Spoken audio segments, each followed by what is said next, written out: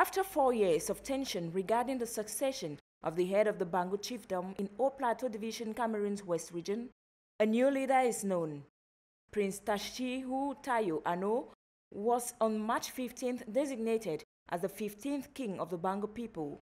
This is seen in a correspondence signed by the Minister of Territorial Administration, Paul Atanganji, a decision which supporters of Prince Ngambu Kemayu Maurice's faction are contesting since March 17, 2022, as they gathered at the esplanade of the Bangou Palace, demanding for the immediate installation of their chief. The succession dispute all began on January 29, 2019, during the official funeral of the late Royal Highness Tayo II Marcel, 14th King of Bangou, and who reigned for 39 years.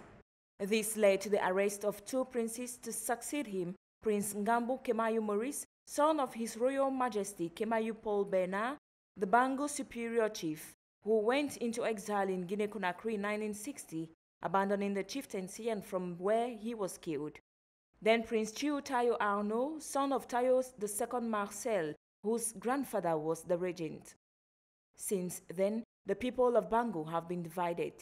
The decision by Paul Atanganji was rejected by the supporters of Prince Ngambu Kemayu Maurice, who on Thursday invaded the Bangou Palace and demanded that the administration install their leader. Informed of the situation, the divisional officer of the Bangou subdivision, accompanied by law enforcement officers, went down to the palace to try to calm down the tensions. However, the Ngambu Kemayu Maurice clan does not want to listen to anything, as they do not intend to leave the palace as long as their chief has not been integrated